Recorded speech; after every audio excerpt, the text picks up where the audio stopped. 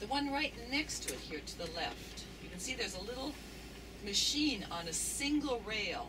That's the way of the future. Those are called monoracks, and there's actually, it's got little cogs underneath it, little places for the machine to catch onto, and the machine that pulls it up is very similar to a very strong motorcycle, and the second part of it is like a little wagon that you can load up with whatever you need to load on there. If you're taking people up there, you can take people up there. There always has to be a driver in that front section, and then you can put whatever you want in the back section. They can carry up stones to do the wall repair, fertilizers. When they're harvesting, they bring the grapes down with them. They come periodically through the entire summer. The only thing that they are allowed to spray are fungicides.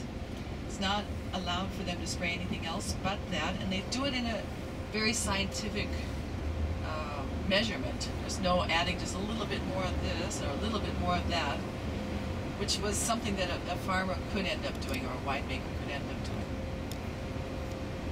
There's one of those little trains I was telling you about. See how it's got a seat, and then the back part of it for carrying the load. There's another one. And they're all along here. Those tracks to put in cost about €100 per meter to put in. But you can see that they can bend, they can turn. They're very, very flexible. When you put one in, you have a little trailer that you can move that train thing from one vineyard to another. So you don't need to have for each one of these tracks a train.